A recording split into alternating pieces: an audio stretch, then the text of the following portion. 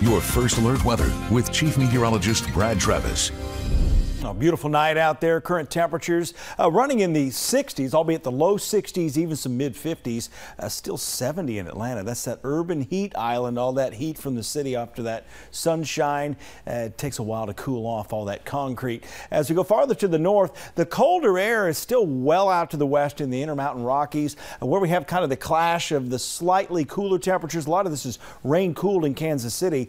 There's a frontal boundary up there, and it's producing strong to severe storms, mainly hail tonight, heavy winds up there, and also looking at a slight tornado threat. But overall, I think most of that's passed. They did have a few tornadoes down here in the Oklahoma City area earlier tonight, and that's kind of tapering off a bit. One lone thunderstorm there. And I mentioned that it's all out to the west, and that's really where we expect the severe weather to be over the next 3 days.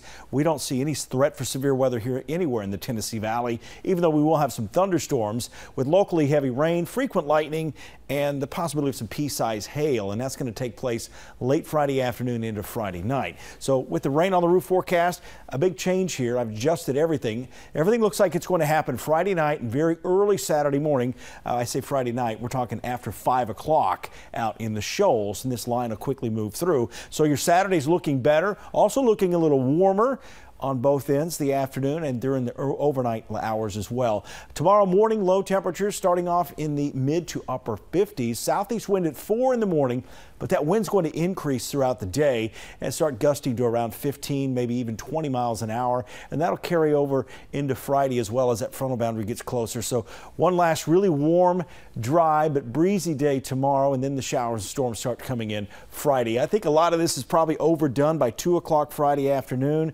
but the line gets formed here. Looks fairly ominous, but again, this is just going to be a line of stronger thunderstorms, locally heavy rain, frequent lightning, and it may have a little momentum built up with it. May see kind of this shelf cloud, a long cloud here associated with this as it moves in. May get some wind gusts 40 to 45 miles per hour initially here at 5 o'clock as it starts moving in. And here's 6:30 in the evening. So very fast moving line here. With that said, that would create the gusty winds out there and also impact your evening plans here Friday. Some outdoor events going on, and that will continue moving to the east by 7:30 already over here towards Scottsboro, Fort Payne, Rainsville, and down in towards Boaz and Albertville.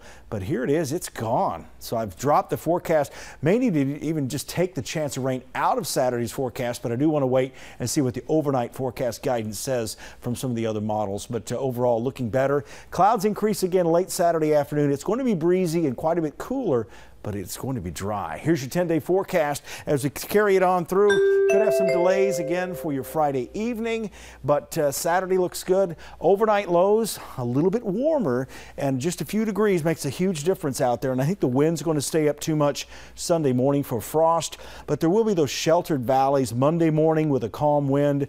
If you drop down to about 36 degrees, could see frost, but I don't think it's going to be terribly widespread out there. But we've got more rain coming in, Sean. We've got rain coming in Tuesday, Wednesday, and Thursday. This is going to be a steady light rain. Doesn't look like a flooding rain, but just kind of nuisance, and it kind of plays on your mind if it's just cloudy and kind of drizzly out there. Try to get ball games in, things like that. Exactly. Yeah, nuisance. I'm zeroed in on that Friday. I'm not going to get any sleep. My dog shakes like a little rattlesnake tail with these southern storms. Yeah. Could be. They could have a lot more bark than bite, though. Hopefully. Yeah.